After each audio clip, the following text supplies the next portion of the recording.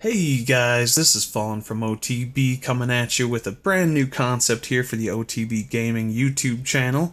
I want to name this segment Unorthodox, and the meaning of Unorthodox here in Clan Wars is using an attack comp that you bend to fit a certain base and it just happens to call for what you want to use. They've got all these attack comps out, the go hose with whatever variation of hogs you decide to use. They got go wipe, go wee wee, la loon, go la loon, all these different variations of attacks that do see success here in Clan Wars. But some of them are stuck to a same staple, and you're forced to use the same exact troop count for every base, and it shouldn't be like that. It definitely should not. And so let's take a quick look. For this whole concept, this is going to be a short video, I promise you. The next one's going to be long. But here as we check out our Warlock, we had just an epic win here. Everyone was doing amazing, and some really good stuff. But I really want to show the attack that I did so I can kind of prove to everyone what I was thinking on this attack, and exactly the troops that I brought in. The whole point, because I just really planned the hell out of this thing, so I wanted to show you guys what I was thinking. Maybe it can help inspire or teach you what or what not to do. I don't know, for whatever the reason.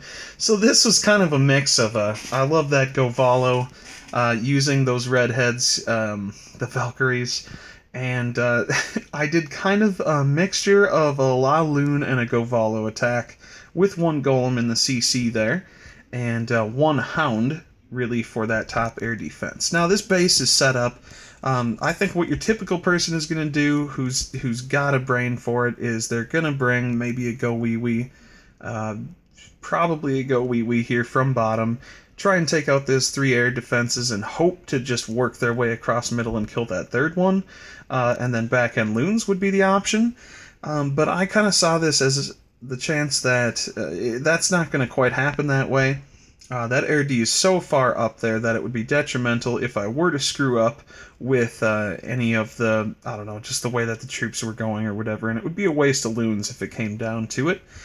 So what I wanted to do here is I'm thinking of getting this golem sent in straight from the bottom, because, right to the core of where those 3 air Ds are. I knew that I'd be able to break into that bottom compartment where the wizard tower is, and I wanted to break in there, throw a jump up, and get, the purpose of bringing the witches was because that CC is really deep. It's going to be a tough one to pull unless you want to sacrifice quite a big amount of troop space to be able to get it. Didn't want to deal with that because obviously I needed all the troops that I possibly could. So the purpose of this is if you're doing a Govalo, which is with Valkyries, golems and wizards, those Valkyries are going to die. If you do not pull the CC and there happens to be a balloon in there, your Velks are going to go down very quickly, as we have learned before, quite very much so the hard way. And so my theory still is to use the Valkyries as a form of tanking in the middle, the same way that a Go Wee Wee would have skeletons going in front of the witches. But because that clan castle was so far in, my strategy was there's no better distraction than the skeletons from the witches, and I knew I needed more than 2 in case they went kind of crazy directions, or just to get a substantial amount of skeletons out in the front there. And then the Velks would be coming in to do all the dirty work and just mass genocide there, all the way up to the clan castle. That was the goal, is to make it to the clan castle, and then their job would be complete, which we found out that they ended up doing so. Now here, you notice that the defenses are quite TH8 defenses. I definitely had this in mind, and I knew that it was going to still be kind of an easier attack, so I decided to have fun with this concept and see what would work. So now as I've talked it out here, we got golems going up straight from the bottom, really trying to bring that core group, and then the funneling would be the issue for the Valkyries. Funneling is everything, even if it means sacrificing troops to make Valkyries work. So I decided to bring 3 giants to be able to, since I've only got 1 golem going up the middle, I knew I was going to send 2 giants to the right archer tower on the very bottom right, and then I'd be sending one to the bottom left, where the mortar would be sitting there, and it would be tanking just that one archer tower. So I knew I could get up my wizards to get the pathing completely straightforward, even if it meant sacrificing most of those wizards just to get the Velks in there to do their job. That's the whole point of the attack. Once I had that going, I knew my jump would go up, everything would jump forward, get into the middle, deal with the queen, obviously kill the CC. I did bring a poison, of which ended up getting absolutely, being completely useless. I should have brought a haste spell. How cool would that have been to bring a haste on this crazy-ass attack? And anyways, with everything spoken for up to the 50% mark of that base through the whole bottom half, then I would decide to deal with those expos and that final air D by calling in that lava from the right side to kind of tank a little bit as balloons are then kind of fitting into their place to hopefully work. My goal was to destroy those outside defenses, so that kind of worked out perfectly actually, and have that lava to tank while the balloons were able to do so and get in there. So anyways, you guys, this is Unorthodox attack number 1. Let's do this thing. Alright, I'm going to start out just sending those golems in, or that one golem in, I think to the bottom right, because I did want to get the left side of the archer tower, or the wizard tower. I wanted to be able to break in to the left side, because it was going to be a little bit better of an angle for me. So I made sure and deleted any kind of issue that they'd be having. So here we go. A couple giants there on the front. Did lose a wizard, unfortunately sent it in a little too early. But just a couple wizards, and then on the left side as well, got a minion up there to help correct the pathing. Just one single giant is tanking the archer tower, which is perfect. And here we go, just a few. Here come the heroes. The king does end up going to the left. I figured he would. In a way, I feel like it might have helped me, but I was okay with that. So here come the witches, more so to distract. I knew that jump was going to happen right there and move them forward. And Velk's right behind where all those skeletons are. So the CC's busy with the skeleton, or the skeletons, right? And as the redheads come in there and just chew everything up.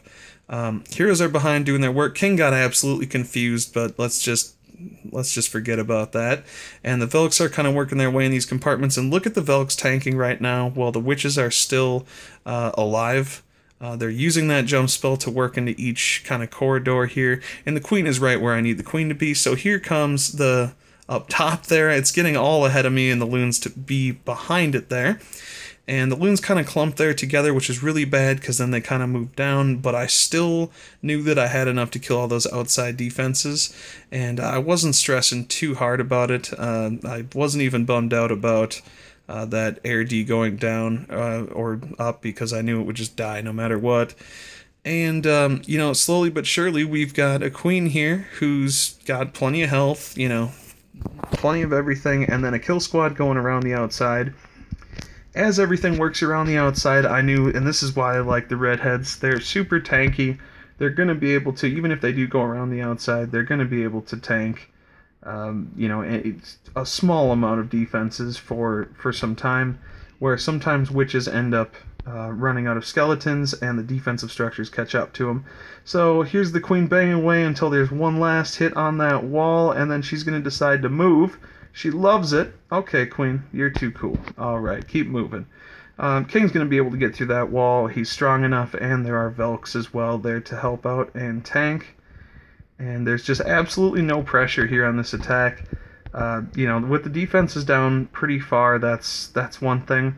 They're not the most upgraded. Those walls are definitely pretty good. But here is an attack that is a hybrid of really 3 different attacks. And I was super happy to be able to use it. It was an idea that I got before the war even started, and I wasn't sure how to make it work, but I really think that any single base could be, let's get back so we can see everything here. Any single base you can bring your own custom comp to. There are certain rules as far as following the correct steps to getting it done the right way.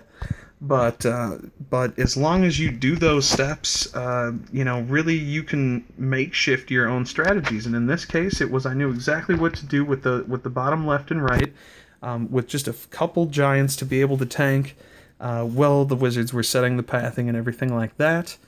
It was just super easy because I planned it out and it happened to have worked really well.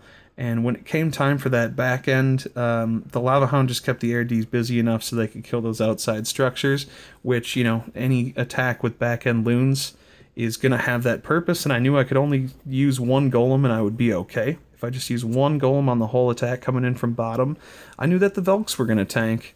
And so that was the plan for everything. I was able to get an extra hound out of it and to sit there and tank those AirDs, or else they would just be, that single AirD would be ripping up those balloons bit by bit, and the pathing would have been horrible for them to deal with that AirD. So, and I would have needed more loons even to get the job done right there. But anyways, the attack totally worked.